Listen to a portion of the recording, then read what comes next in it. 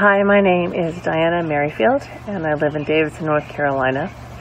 But I grew up in Southern California, and I still remember in 1984 going to Reagan's big kickoff at Mile Square Park and how excited I was that my first vote was going to be cast for Ronald Reagan. And I just thought he represented everything that was good in politics, and all the best ideas were in the Republican Party. And I was proud for a long time to call myself a Republican.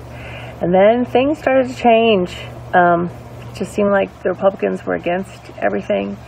And they just kept talking about cutting my taxes all the time, but they never really told me why or what they were going to do with the money saved, or why, what the values of the Republican Party were. They just seemed to be against gay people and against children, and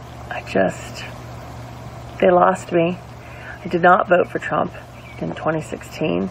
I changed my registration sometime during 2015 because I just was so disgusted at what was happening in the party and the loss of values, and just people around me that called themselves Republican and what they thought that stood for, and I just couldn't have that on my name anymore. So I'm an independent now, and I will vote for Joe Biden in 2020 because we need to return some decency, some rule of law, some respect for all the amendments to the White House, and